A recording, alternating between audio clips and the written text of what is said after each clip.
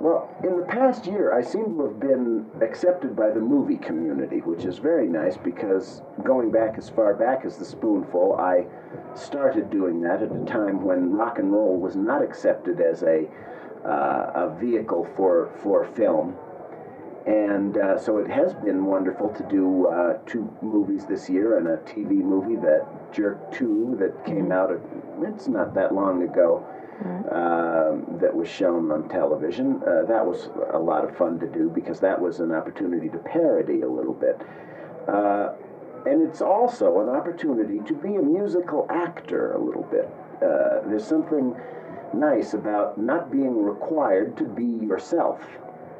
Because nobody is going to have this movie or this soundtrack with my name emblazoned on it. They're watching a movie. It's not in that same context. So I can be whoever the movie needs me to be, and it permits a little bit more styles that people might not associate with me, and a certain kind of a freedom that's a lot of fun.